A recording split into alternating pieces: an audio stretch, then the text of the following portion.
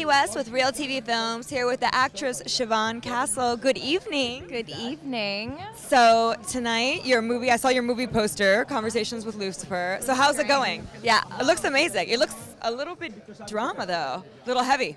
It has heavy moments and it has really funny moments. Actually, we screened it on Saturday night at the International Short Film and Music and Arts Festival in Long Beach, and it was such a success. I mean, it was really well received and we're really excited. So where does it go from here? After you just screened it for the first time, now where can all of us go see it?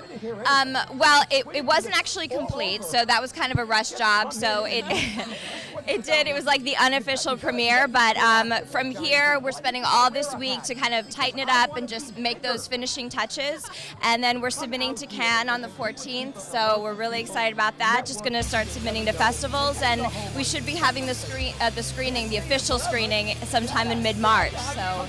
Well, it sounds so excited, and we're all rooting for you here. So we can't wait, and we can't wait for the official premiere because I'm sure we'll cover that.